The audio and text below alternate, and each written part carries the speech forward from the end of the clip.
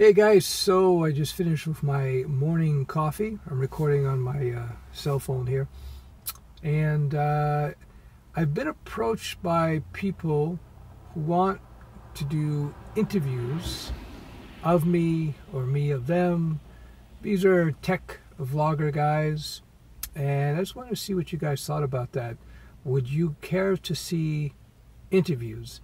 It's a bit of a hassle to set up, and I had no intentions of doing this, but after the second or third request, I was thinking about it. I was thinking about maybe reaching out to some interesting individuals, but I don't know how interesting that is to you guys.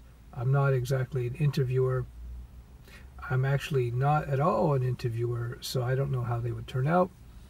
Anyhow, let me know what you think. I just found out that Python 3.6 was released recently, a couple days ago, maybe yesterday, I'm not sure. Anyhow, so I'm going to be re-recording my installing Python.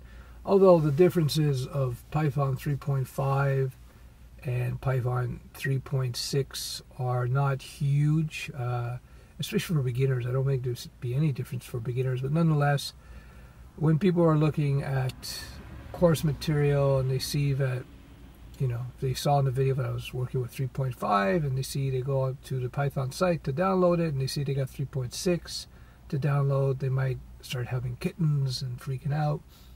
So it's best that I keep at least the install videos up to date, even though in terms of the actual coding, 3.6, 3.5, when it comes to the basics, I really doubt there's going to be any differences. I have not looked at the details. I just glanced over the 3.6 Python specification and I didn't see anything obvious to me. But we shall see. All right, we'll talk soon. Bye-bye.